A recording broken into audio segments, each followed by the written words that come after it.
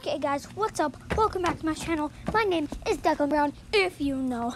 Today, I'm going to be showing you exactly how to be scraping up the inside of your lawnmower.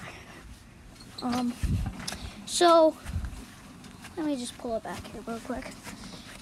All you're gonna need is, of course, a lawnmower and something as simple as a flathead screwdriver. If you have a small putty knife, even better. Just a small one, maybe like that big. So what you're going to do is grab your lawnmower, put it up.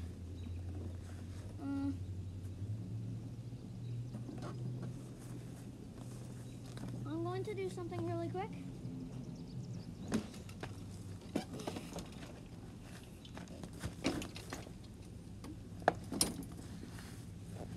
Where'd my screwdriver go? Not here. And what I'm going to do is pick you guys up here. And you're just going to take it, and you are just going to get that off.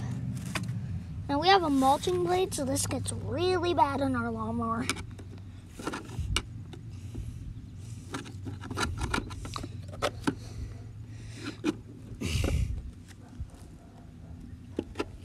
So you're basically going to just, and yes, you can move this blade. Look, it is very simple actually. You can move it with your hand, move it with your screwdriver, whatever makes you happy.